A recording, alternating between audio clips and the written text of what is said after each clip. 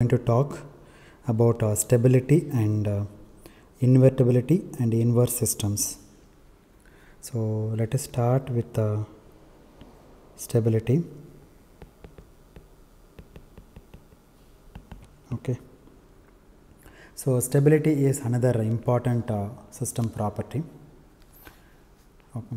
So unless you want on an oscillator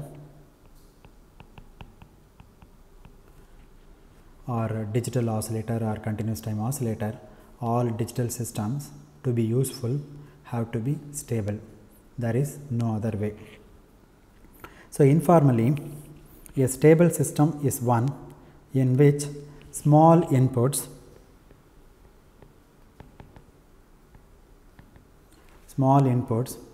lead to response that do not diverge.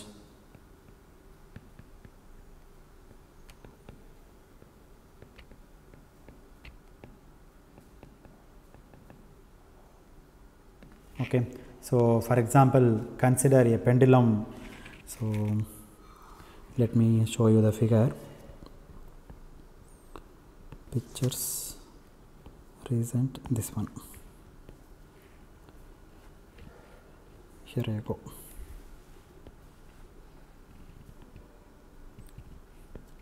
Okay, so this is a figure shown here. The pendulum is here. Now initially it was in the vertical direction. Okay, so in which the input is applied. Input is the applied force. This is the input x of t. X of t is the input, and this is nothing but the applied force. You apply a force so that it starts to move, and the output is the angular deviation, this one, y of t. This is the output, and that is nothing but angular deviation, right? Now the output is the angular deviation from the vertical line. This is the vertical line. Okay, so in this case the gravity applies a restoring force. The moment you apply some force, then what happens? The pendulum moves upwards, and due to this gravity it comes back to the vertical position. Okay, therefore the gravity applies a restoring force. Because of that, the pendulum tends to return to its vertical position. Okay, and friction losses due to drag tend to slow it down because of the friction it has. Because of the frictional force, it slowly, maybe it comes here, and the next swing it comes here, and the next swing it comes here. Slowly it comes, and finally it reaches to the vertical position because of the friction losses. Now if a small force is applied, the resulting deflection from the vertical will also be small. If you apply a small force, then the deflection will also be small. Now in contrast, for the inverted pendulum, you take the pendulum like this. You just keep it in the vertical position somehow, so that like this, vertical position. Now what will happen? See, this is an inverted pendulum. Okay, the effect of gravity is to apply a force that tends to increase the deviation from vertical. Okay, so therefore what happens? Even if you apply a small force, that leads to a large vertical deflection. Okay, it suddenly comes down here. The moment you apply very small force, you apply either side, very small force. That small force is enough so that you will get a large deflection, large vertical deflection. Okay, therefore causing that the pendulum to topple over. So the pendulum will be toppled. Okay, despite any retarding force due to friction, even if there is even it has some friction force, but that will not help us here. Okay, so such systems are called unstable systems, because for small input it gives large output. Such systems are called unstable systems. As long as the input is small, the output also small, then such systems are called a stable system.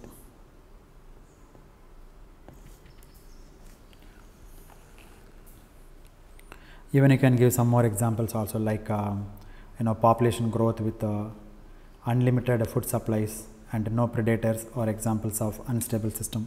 For example, in the society, if there is no cat, then rat population will keep on increases. So it is a unstable system. In the agricultural field,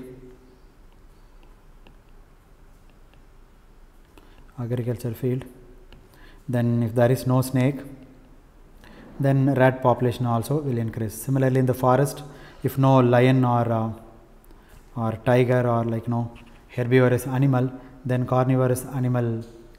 if there is no carnivorous animal, then herbivorous animal populations will keep on increases. These are some examples of unstable systems. Like there are numerous examples of stable system. So stability of physical systems generally result from the presence of mechanism that dissipate energy. For example, you take the same example like RC circuit, like this, capacitor, resistor, current flowing through the circuit I of t is I of t, and this is my V of t and plus and minus. Okay, so here the circuit contains R and C. The resistor dissipates energy. It is a passive device, whereas the capacitor stores the energy. So this circuit is a stable system.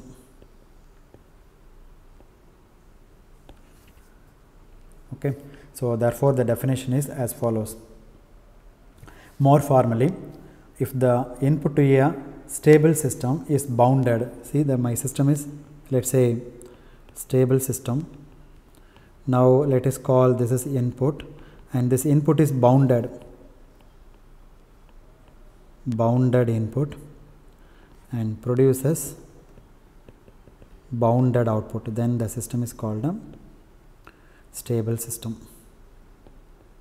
For that, the system should be first of all stable. If the system is unstable, then what will happen? Even if you give bounded input, it will not produce a bounded output. So more formally, if the input to a stable system is bounded in the sense its magnitude does not grow without bound. Magnitude does not grow without bound. That's what we mean by bounded input.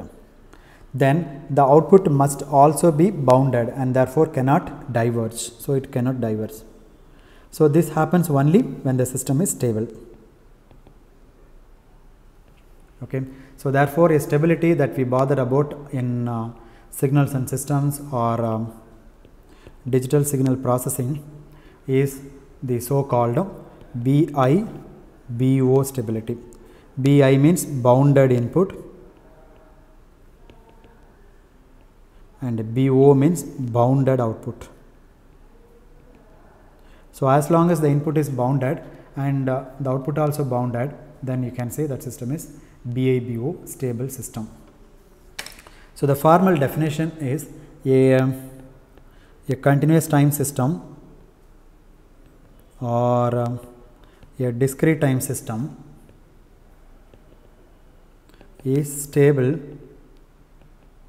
if and only if mod of x of t, that is magnitude of x of t, is bounded by some positive number, let's say bx, and this is finite number less than infinity for all values of t. Then this implies the y of t is also bounded by some positive value, let's say by, which is less than infinity for all values of time. So this is the definition for continuous time system. The same definition you can take for digital systems, like x of n, magnitude of x of n less than some number, let's say bx, again some positive number which is less than infinity for all values of n. Then this implies if you give it to an input, if you give it to a system, then y of n is also bounded by a number, positive number, which is a finite quantity. That is why this infinity comes, less than infinity for all values of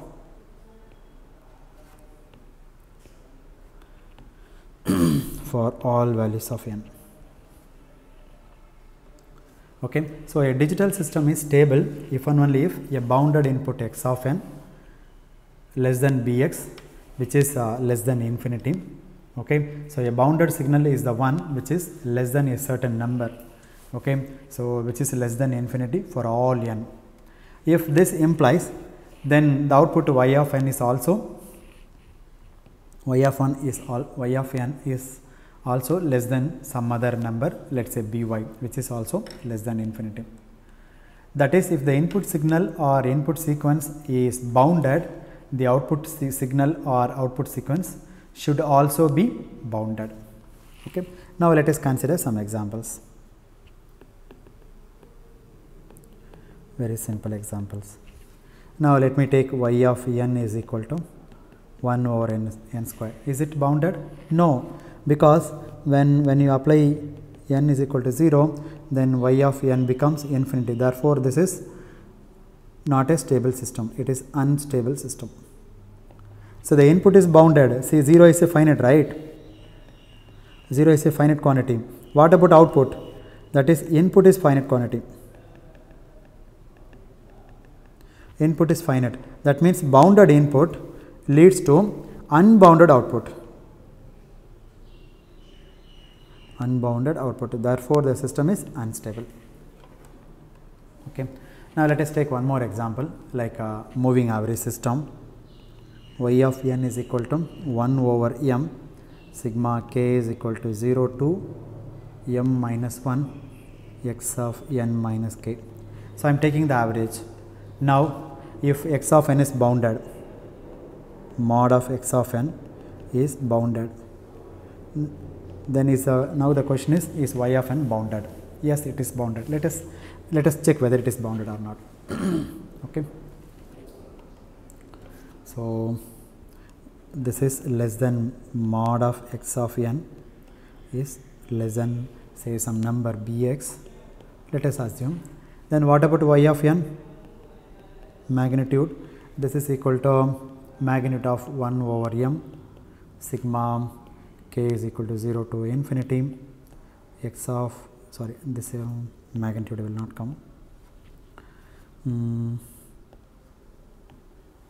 X of n magnitude, then this is going to be 1 over m, it is a constant, then k equal to 0 to infinity, like this. For each, if we expand this, then 1 over m sigma k is equal to 0 to, it is not infinity, sorry, this is m minus 1, it is a moving average system. You are taking m sample and averaging it, that is why you put m here. Okay. So, see, there is m here and m minus 1, 0 to m minus 1, that means what? You are taking m samples. So, this is x of n.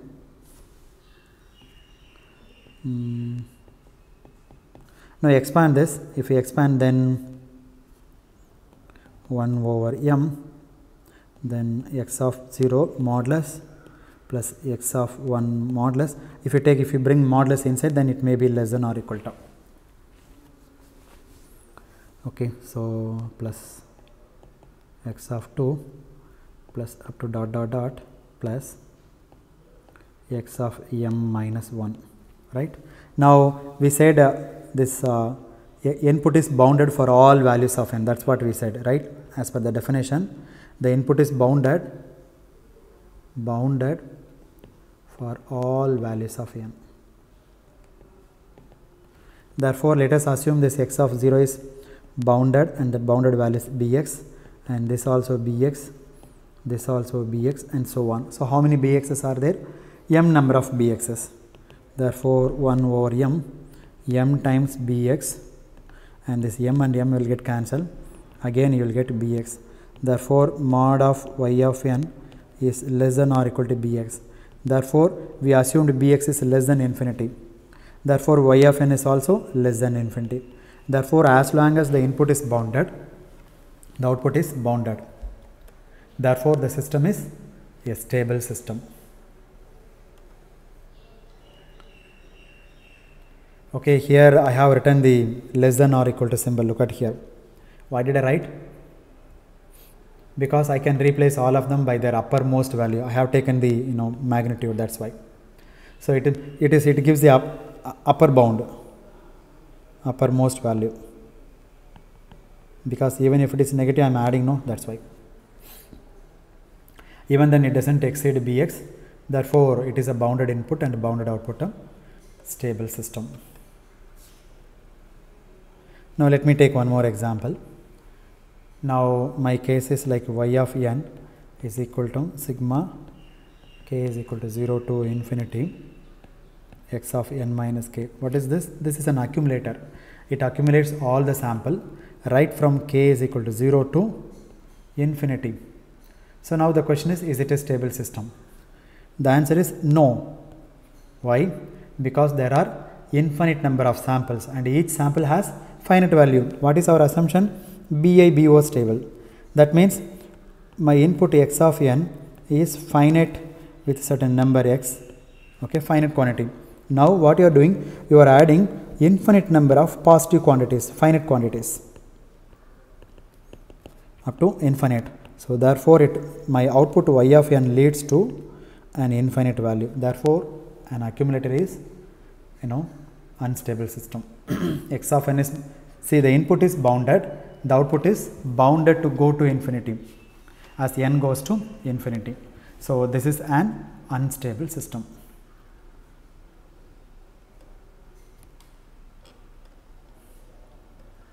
So that's it about stability of the system, stable and unstable. Now let us talk about invertibility and inverse system. This is also important.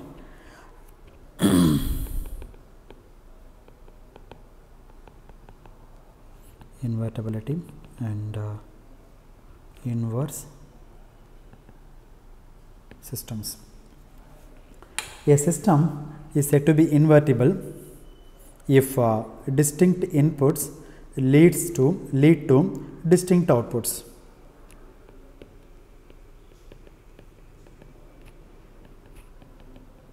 Inputs lead to distinct outputs. You will understand better by considering an example. Okay. For example, if I consider y of t is equal to 2 times x of t. Now what happens? If we give x of t, it gives rise to 2 times x of t. Okay. If I give let's say x1 of 1, better we will consider anything, this also okay.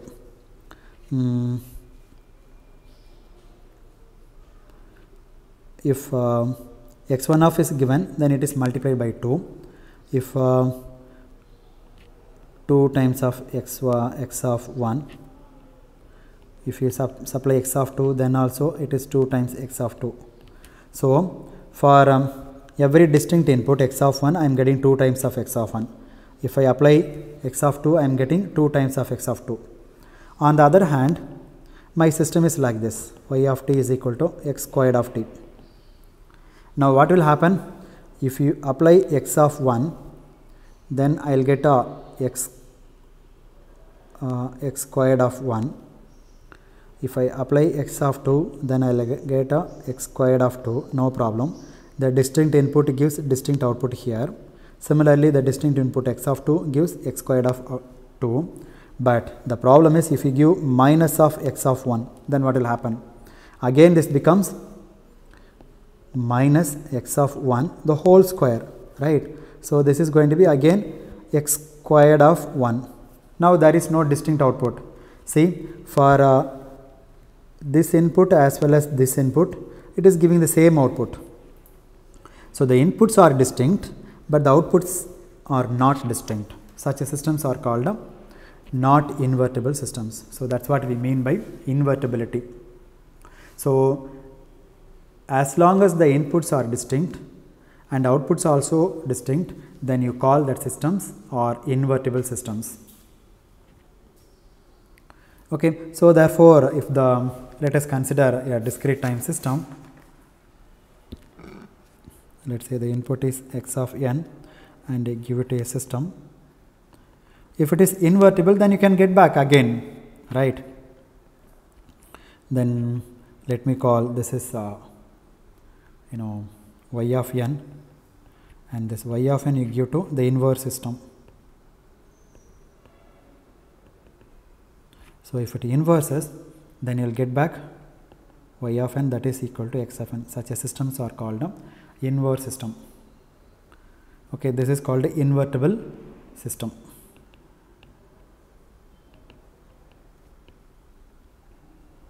Like say you have an input, that input is multiplied by 2. When I say 2 times of x of n, what do I mean? I am amplifying the signal by 2. Amplifying the signal by 2 units. Now if I want to get back to x of n, what will I do? You just multiply by 1 by 2. Instead of amplification, you do the attenuation. Okay, you multiply 1 by 2 of this 2 times x of n, then this 2 will get cancelled, you get x of n. Therefore the first system multiplies by 2, you will get 2 times x of n, and the second system multiplies by 1/2, then again you will get back your x of t. So these are called invertible systems. So you can get back your x of t at any point of time. Such systems are called invertible systems. That's what, very simple concept. Okay, thus a series interconnection of the system and its inverse system will give the same input. In the continuous time case, you can take y of t is equal to 2 times x of t, then w of t is equal to, this is my w of t. W of t is equal to again 1 by 2 times your y of t. Y of t is equal to 2 times 1/2 times x of t. Therefore these two will get cancelled. Therefore my output is the same as the input. Therefore I can achieve the invertibility. Now another example of the invertible system is an accumulator. We know the accumulator formula, accumulator general form or summer. I already discussed this in one of the previous lecture. Accumulator or summer.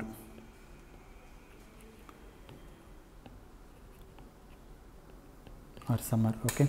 So the accumulator is written as y of n is equal to sigma k is equal to minus infinity to n x of k.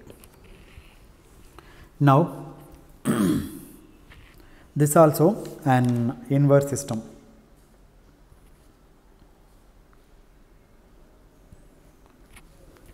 Like if you multiply y of n minus y of, if you take y of n and minus y of n minus 1, that will gives to you w of n, and that w of n is nothing but x of n. This you can prove by taking simple example.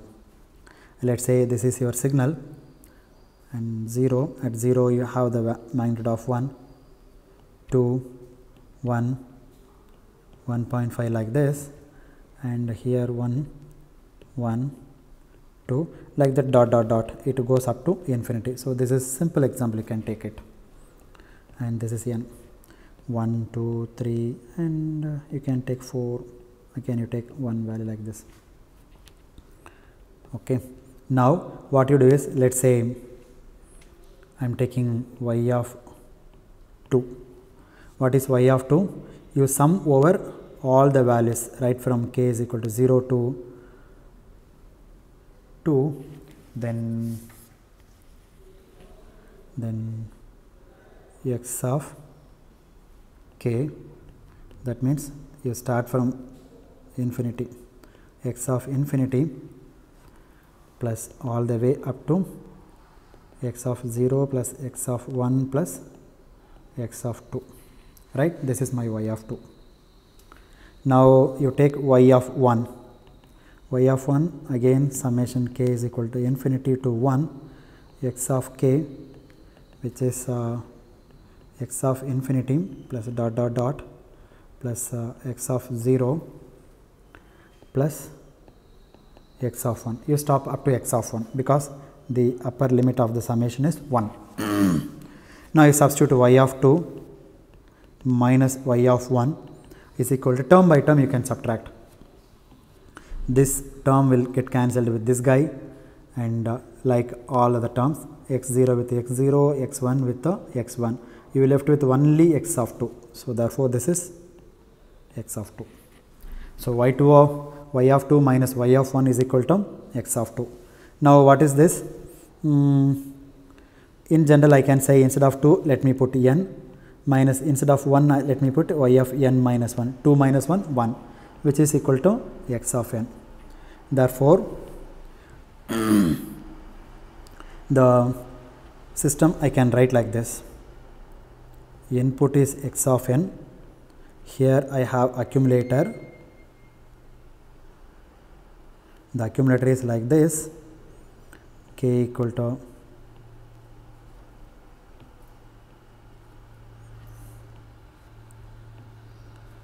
k is equal to infinity minus infinity to n x of k, right, like this. And the inverse of this system is going to be y of n minus y of n minus 1. What you will get here? You will get w of n, and that w of n is going to be what? X of n. That's all. So this is the inverse system for this accumulator. Okay, so let me stop at this point. So that's all about the inverse systems. Okay, so thank you very much.